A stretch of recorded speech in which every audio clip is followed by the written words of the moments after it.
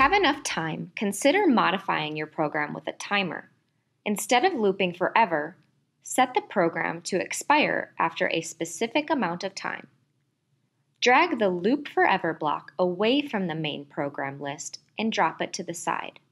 Go to Controls and drag out a Loop Until block. Now take all of the logic contained in your old Loop Forever block and drop it into the new Loop Until block. Next, set a condition for the new Loop Until block. Drag out a comparator and choose the greater than or equals option. Go to Sensors and place a time elapsed sensor on the left side of the comparison. This is a timer that measures how long the program has been running for. Now you need to set the run time for the game. On the right side of the comparison, choose a number of seconds, like 120, and enter that in the bubble. Now your program will run for 2 minutes, but then what? You want to announce to the players that the game is over.